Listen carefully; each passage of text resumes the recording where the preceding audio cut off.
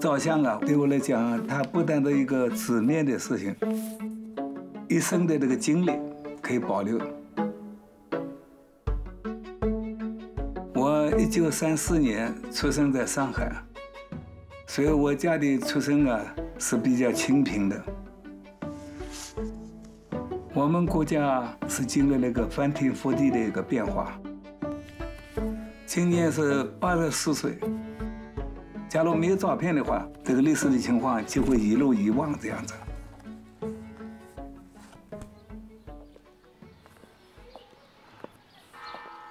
Photography really has a strong place in Chinese culture. It's something that's a ritual. I remember one day I was in this recycling plant in the north of Beijing, and there were these bags where I could see piles of 35mm negatives. I started looking at them, and they were photographs taken by everyday people in huge quantities.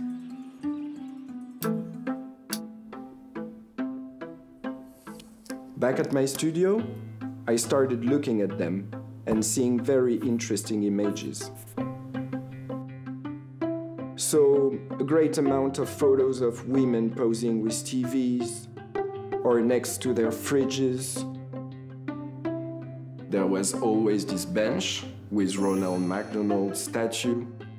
It was a face of China that I didn't expect.1988年，我参加一次北京市的先进的科研院所长的会议。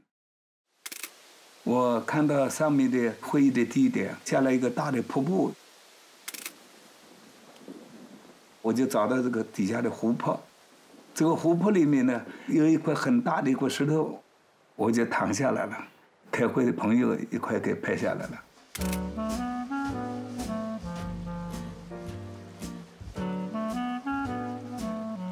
生活的这个愉快啊，把它记录下来。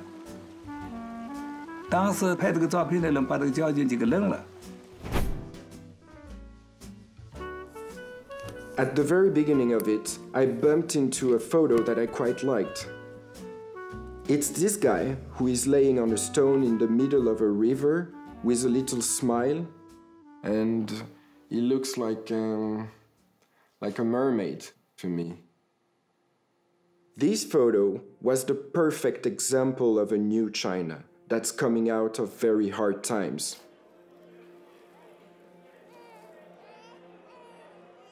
A time when things got a bit simpler, a bit happier. And I think witnessing these small events, these intimate memories, this archive was telling the story of a place and the story of a time.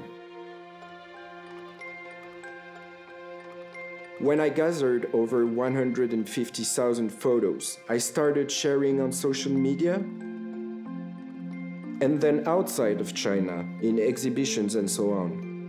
And I called this collection Beijing Silvermine. Through this project, all of these photographs were always people I didn't know.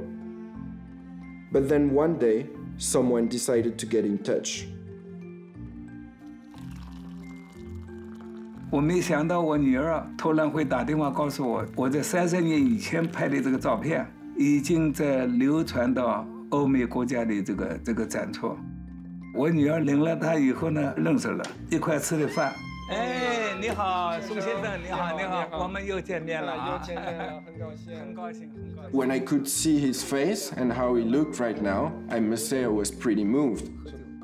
It's a photo I've been traveling with and showing in many countries. I mean, when you think about it, what are the odds? 这张就不用跟你说了，你认识吧？认识。我很感谢苏文先生这个发现这样子。人家从这个照片当中可以感到中国人的生活的富裕。我的那个照片啊，会受到国内外的很多人的那个欣赏和尊重。这一点呢，是我这一辈子都没想到的这样子。